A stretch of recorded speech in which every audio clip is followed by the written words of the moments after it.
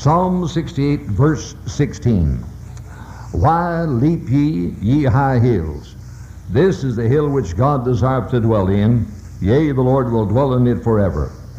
The chariots of God are 20,000, even thousands of angels. The Lord is among them, as in Sinai, so in the holy place. Thou hast ascended on high. Thou hast led captivity captive.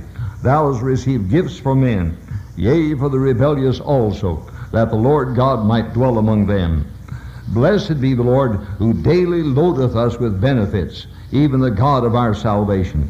He that is our God is a God of salvation, and unto God the Lord belong the issues from death. Verse 19, blessed be the Lord, who daily loadeth us with benefits. Now here's a message for some of us who are in danger of forgetting the blessings of God. And this applies to most people. We live in a day of complaining Christians, complaining people. They're everywhere. You meet them on every hand. They complain about the weather. They complain about prices. They complain about the inequalities among men. They complain about government. They complain about taxes. They complain about legal affairs. And they're always complaining.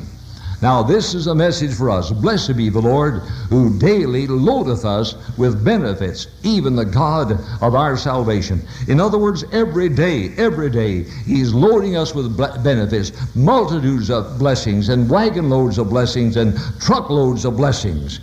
My wife and I stopped the other night coming out of Georgia, where we'd had some meetings, and on the way up, and not very far from Chattanooga, there's a place where you turn off the main highway, and about a city block or 2 city blocks maybe off the highway, there's a truck stop.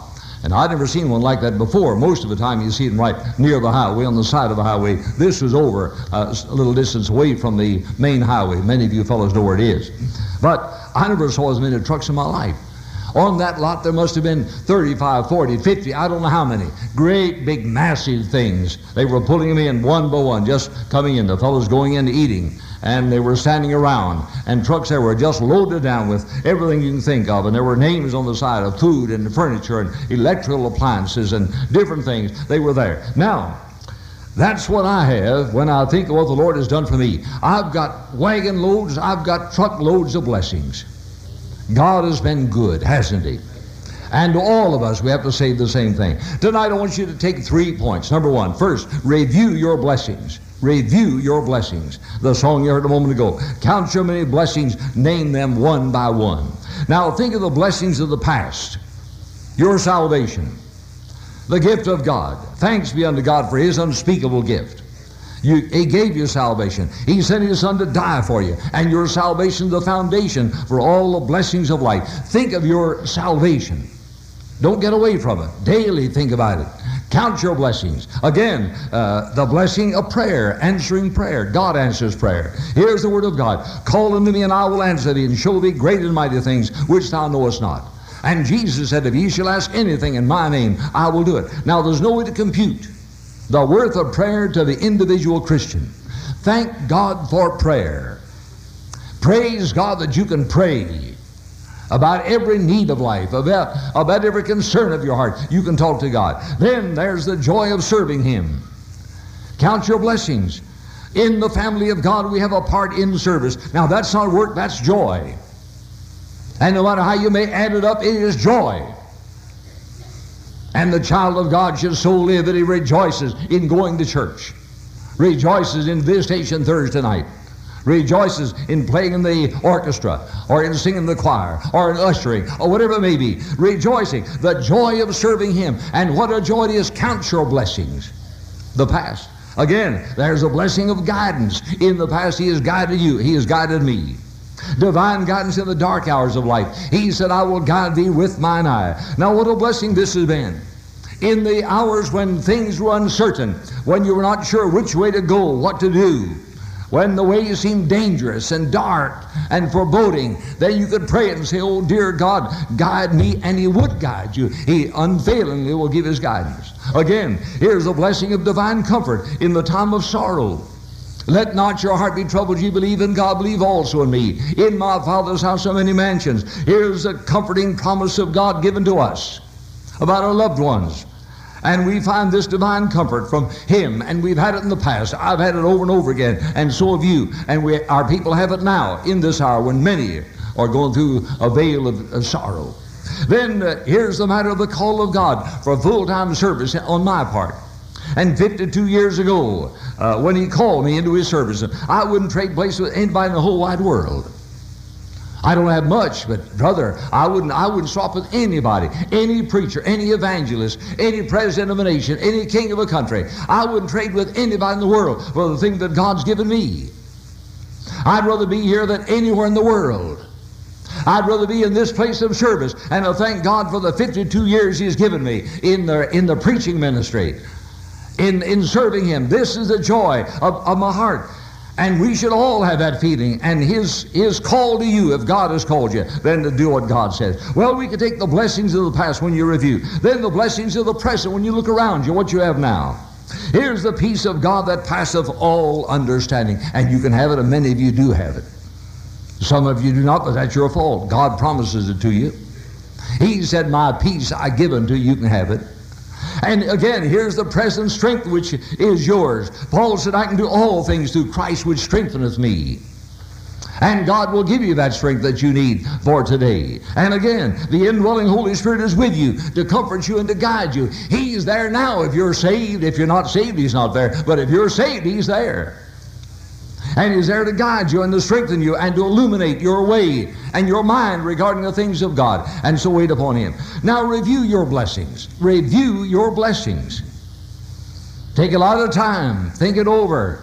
Not just in this hour, but think of all that God has done for you. Review your blessings. Secondly, rejoice in your blessings.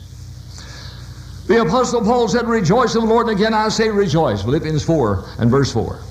Rejoicing is a need in this day. Many people do not rejoice. We have racial unrest. We have international unrest. We have domestic unrest. We have personal unrest. Unrest on every hand. And we see it, and people are not rejoicing. They're complaining. They're finding fault. Nothing pleases them. Nothing is right. They're always complaining. Now, it's hard to find a contented person, a rejoicing person. Now, Paul was such a one. He rejoiced, even in a jail cell. He said, rejoice in the Lord. He was incarcerated for the preaching of the Word of God. He was shut away from the lanes of travel which he enjoyed. He was hindered from spreading the Word which he wanted to do and was called of God to do. He doubtless suffered physically, but in spite of all of this, he said, rejoice in the Lord. And again, I say rejoice. Now, review your blessings. Think back over what God has done for you. Now rejoice in the blessings of God. Paul rejoiced in his salvation. Philippians chapter 3, he told about what he was saved from, what he came out of to be a child of God. And Paul rejoiced in the present opportunity. Here's what he said from a jail cell. He said, brethren, I count not myself to have apprehended, but this one thing I do, forgetting those things which are behind, reaching forth unto those things which are before, I press toward the mark for the prize of the high calling of God in Christ Jesus. Philippians 3, 13 and 14. Now what's he saying? He's saying, from this place, my jail cell, I'm rejoicing. I'm looking forward. I press toward the mark. From this moment, I'm pressing forward toward the mark for the prize of the high calling of God in Christ Jesus. What's he saying? Rejoice and press on. Rejoice in the advantage of the present opportunity, whatever that may be. May be hard. It may be a prison cell. It may be a sick bed. It may be an operation. It may be financial reverses. It might be everything that you can think of. But my dear friend, He loads us with blessings. And review your blessings, all that God has done for you. And then rejoice in what God has given you at this present moment. Just being here in the house of God tonight, rejoice in that. I'd rather be here than the finest hospital in the world. I'd rather be here than standing or sitting or talking or praying even in the finest funeral home in America. I'd rather be here in the house of God. And that's where God has put us for this hour. What do we have tomorrow? We don't know. That's in His hands. But we leave it with Him. He loads us with blessings that we might be a blessing to others. And as you think of your life, how can you be a blessing? Live above reproach. Every one of you live above reproach. No man liveth to himself, and no man dieth to himself. Every person has an influence. And live above reproach. Be a blessing. Again, be a blessing, pray for others. God forbid that I should sin against the Lord in ceasing to pray for you. It's a sin not to pray for others, a sin. Again, witness to others. Here's the biggest thing that you can do. And God wants you to do it. And you can be a blessing in this present moment. As you think of the past, that's not enough. Review. Now rejoice. And rejoice and do what God says in this hour. Now we've given two thoughts. Review and rejoice. But I want you to write down number 3. Reclaim your blessings. Reclaim your blessings. Some lose their blessings. And some of you tonight would confess to it. You'd say, Brother Roberson, I do not have the blessings upon my life that I once had. I'm not as happy in Christ as I once was. That's your fault, not God's. And He tells you how to reclaim your blessings, how to get them back again. And if somehow you feel that things are not the same, and tonight there's an emptiness in your own heart, and a longing for something that you don't have now, and God says, I want to bless you, I want to help you, I want to bring you back into my full fellowship. You're saved, you're a child of God, but I want you to have full joy and fellowship and walking with me. You see, my friends, blessings disappear when sin comes in. God's eternal blessings do not abide upon the heart where you walk in the way of sin. And when you bring sin into your life, then, my friends, say goodbye to the blessings that you desire so much. David was a man of God, a man after God's own heart. But when David, in the midst of his prosperity, with a kingdom at his feet, with armies at his touch, with all human power that a man could desire, David played the fool and looked at a woman and committed sin with her, and the blessings went out the window. Blessings disappear when sin comes in. And Psalm 53 gives his prayer for pardon and for renewal. And God brought him back. But it was a painful experience. And it will be for you, but you better face it. And if you want the blessing of God upon your life, then come and pray with David, restore unto me the joy of thy salvation. And let me know again the presence of God. Now watch out for sin. Sin will rob you of His blessings. He wants to bless you. He will bless you. He's waiting to bless you. But He cannot bless you unless you're standing in the place where He can do so. There's a spot. You've heard me say it over and over again. There's a spot where the blessings of God will come down upon you. But get out of that spot. You miss His richest blessing. And you fail. You've got to be in the place where God can bless your life. Now sin will put you out of that place, will rob you of blessings. And you can rejoice in what you've had in the past, and you can review the whole thing, but you come to this moment. I've had many preachers come to me and say, oh, Brother Roberson, I've had such a great ministry. God used me. Back in the church in a certain town, had a big church and hundreds got saved. I baptized people. But today something has gone wrong and the blessings have disappeared. I could name at this very single moment of time the name of a pastor, a great man. He was a mighty preacher. He could stand with a Bible in his hand and preach, and people listened. They got blessed and souls were saved. He had the joy of baptizing many, many hundreds of people in the church where he pastored. But one day he played the big fool. He let his eyes look upon a woman, not his wife. He lost everything he had, lost his church, lost his reputation. His people turned away. The church folded up. The whole thing failed. I just came out of Texas. Along at 1 and 2 o'clock in the morning, yesterday morning, whenever it was, I was there. Talked to somebody about a famous church of the city in Fort Worth. At one time, the largest Sunday school in America. Do I need to name the church? I don't have to do it. Nor do I need to name the pastor. Nor do I need to tell you what happened. Today, they have less than 200 in Sunday school. Used to be bigger than Highland Park and bigger than any church in the nation almost. They sold their building. They're meeting in a little storefront building now. The blessings of God taken away, gone from them. And in your life as an individual Christian, the same thing happens. The wretchedness of sin. Sin steals, and sin deprives, and sin robs you of what God wants you to have. Now, blessings disappear when sin comes in. Again, blessings are lost when we do not obey our Lord. Blessings are lost. For example, you better obey God in tithing. If you don't do it, you're going to lose the blessing of God. Now, take my word for it. And if God says tithe, and if He doesn't say tithe, then I don't know the Bible. But if God says tithe, I better tithe or I'm going to suffer. When God speaks and you fail to obey Him, whatever it may be in life, I mentioned the tithing thing as one point of it, you're going to fail. Monday night I preached a sermon out in Texas, and Tuesday morning a fellow came to me.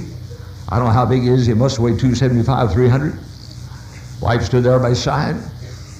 He said, last night, he said, your message just about ruined me. He said, I couldn't sleep. He said, I was troubled. He said, I made money. I've got a job. I've got everything. But he said, I'm out of God's will. He said, years ago, God called me to preach. But I've never preached one sermon. He said, I've been running from God all of this time. His wife stood there by his side and said, that's right. Said he's never happy. He's never happy. He never seems to enjoy what God has done for him. You see, my friends, blessings disappear when you do not obey the Lord. Again, blessings are lost when we are unfaithful. Unfaithful. You better write it down. I don't care who you are. You turn your back on God's house on worship. You turn your back upon the Word of God in prayer. You turn your back upon the ordinary things of the Christian life and say, well, that's for other people. I can do as I want to. No, you can do as you want to, but you'll pay the price. The blessings of God are lost and disappear when we're unfaithful to Him, to the Lord, and to His church. Again, blessings are lost through ingratitude. How many of us are ungrateful? How many of us fail to stop and thank God for all that He's done for us? Oh, God, help us to think tonight.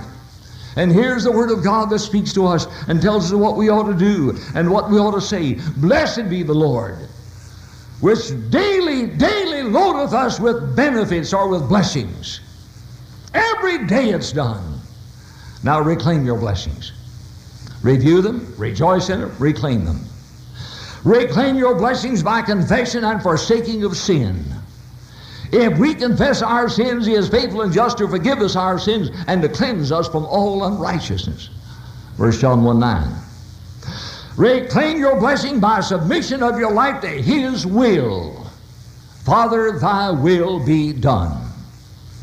That's what my friend should be singing out in Texas. But when he walked away from me after said I was so troubled last night, he said, I'm still troubled. But he still hadn't broken down.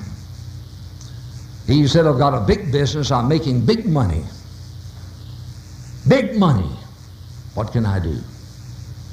I said, turn your back on the whole thing and live for God and serve God. By submission to His will. Again, thirdly, reclaim your blessing by the close study of the Word of God. The Word of God brings blessings. And the Christian will backslide when he ignores the Word of God. Read your Bible, study your Bible, let the Bible speak to you, and reclaim the blessings of God. Again, reclaim your blessings by return to the place of prayer. It's not easy. Get back on your knees. Satan will try to turn you away from prayer, but the Bible says pray without ceasing. Pour out your heart to God. Come back to God. Return to God. Reclaim the blessing by faithfulness in worship and giving. Make a resolution and stand by it. I made resolutions when I was 18 years old. I'm still carrying out today. I made some resolutions when I was 14 when I got saved. I've never forsaken in all of these years. I still remember them. Make your resolutions and be faithful, faithful unto God. Return to the place of worship and giving. And then, my dear friend, reclaim your blessing by concern for the souls of men. Say, oh God, help me to have a new concern, a new compassion for lost people, that I might bring them to the Savior, that I might have a part in this vital ministry of our Savior, that I might do all I can. Reclaim your blessings. Now, I'm sure there must be other things, but I put down 6 of them. Reclaim your blessings by confession and forsaking of sin. Watch it. Get it out. Come on, get it out. Folks lie about this matter of sin. Men in offices lie about it. Women lie about it. I've had some to come to the front and confess on their knees in church service I've had what they've been doing, how they've been thinking. Reclaim your blessing by submission to His will. Reclaim your blessing by close study of His Word. Reclaim your blessings by return to the place of prayer. Reclaim your blessings by faithfulness in worship and giving. Reclaim your blessing by concern for the souls of men. And say, oh God, this is my determination to do what you would have me to do. Blessed be the Lord who daily loadeth us with benefits. Back to the place. God wants to bless you, wants to bless me. And if I'm not having blessings, it is my fault. It is not God's fault. He wants to bless my life and will bless my life. Let Him have His way. And pray that God will use you to bring others to the Savior. Pray that God might use your life as He blesses you, not to be selfishly enjoyed, but a life to be extended to others around you, that they might be blessed and brought to Christ also. Hyman Appleman tells a story.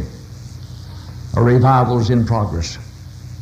The evangelist did his best to get the people to visit, to invite the lost people to the services, and few responded to his words. Then there came a holiday in the midst of that revival campaign, and a barber in the town, with several of his friends, went on a fishing trip. On the fishing trip, the boat overturned, drowning the barber. His body was lost somewhere in the waters. Everything in town stopped. Hyman said the town stopped, and the lake was searched for the body of the dead barber. They hired a diver. Back in that day, Hyman said $100 a day they paid him just to go out and see if he could find the body. He searched, but took 4 days before he discovered the body of the barber. They had the funeral service. And as the people slowly walked by the coffin, had the service in the church. The barber was an unsaved man, had never gone to church, never confessed his faith in Christ. But as the people came by, someone heard the pastor whispering as he stood near the casket. They whispered this, "Oh, Sam, if these people had cared as much for your soul as they do for your dead body, you wouldn't be in hell now." I can almost hear a heartbroken preacher say that. "Oh, Sam, if these people coming by in the church, a man who had never gone to church, never made a profession of faith, never accepted Christ, if they'd cared as much for your soul as they did and for your dead body when you were lost in the waters, and as they do now when they march by, you wouldn't be in hell now if we cared." It's one thing to be concerned about others, about their welfare, as we've done tonight in our prayer meeting. It's something else to be concerned about their soul's salvation. God help us. Let's bow in prayer. Now tonight, as you sit there, I want you to review your blessings. I want you to rejoice in your blessings. I want you to reclaim your blessings. Now let God have His way. Some of you tonight are saying, "Brother Roberson, God blessed me in the past, but things haven't been right in the present. In the near past, I've been away from God's side." I want to come forward tonight. I want to reclaim the blessings of God. I know He wants to bless me, and I want to come down the aisles tonight to the front. Some of you may be Baptist people, want to join with us by letter, transfer a membership. We urge you to come. And as you come to say, "Lord, take my life and use it in this church." Some of you may be here tonight who are saved. You know you're saved, but you never follow the Lord in believer's baptism. You've been lying about it. You've been hiding it. You've been covering up. You need to face it now. I'm going to obey my Lord and claim His blessing for my life. I'll do what He says. It may be some of you have been cheating on God. You haven't been tithing. And you know it. You know it's wrong. You want to make it right. You don't have to tell me about it, but you can tell God. But it may help if you'd come down the aisle and say, I want to rededicate my life. And in your heart, you know why you're here. I'm going to be a tither. I'm going to be faithful. I'm going to do what God says. And then some of you in the building maybe have never been saved. You may be church members, but you're not saved. You've never been born again. We beseech you now to hear the message of Christ. Jesus said, he that believeth in me hath everlasting life. Repent of the sin of unbelief. Receive Christ as your Savior. Do it tonight. Whatever it may be, let God have his way. Slip out of your place up in the balcony, downstairs, down to the front. I trust many of you will come and say, oh, I want the blessings of God upon my life. And I come tonight to give myself to him that he might bless me and use me and make me to be what he wants me to be. Father, have your way for Jesus' sake. Let's stand, please, with bowed heads.